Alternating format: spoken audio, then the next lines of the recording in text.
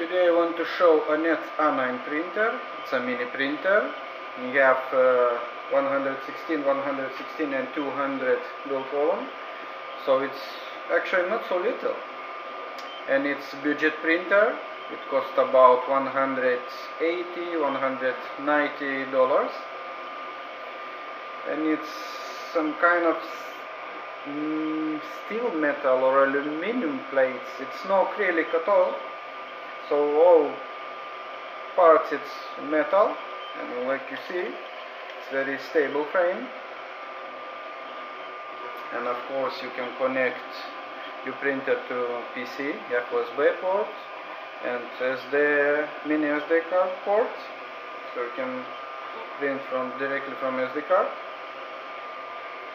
You have 1, 2, 3, 4 bed leveling screws, so it's very easy to level the bed.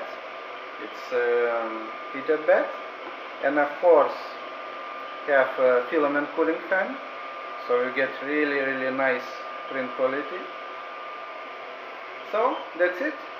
This is my mini review for Anet A9 printer. Enjoy, and don't forget to subscribe to my new channel. Bye.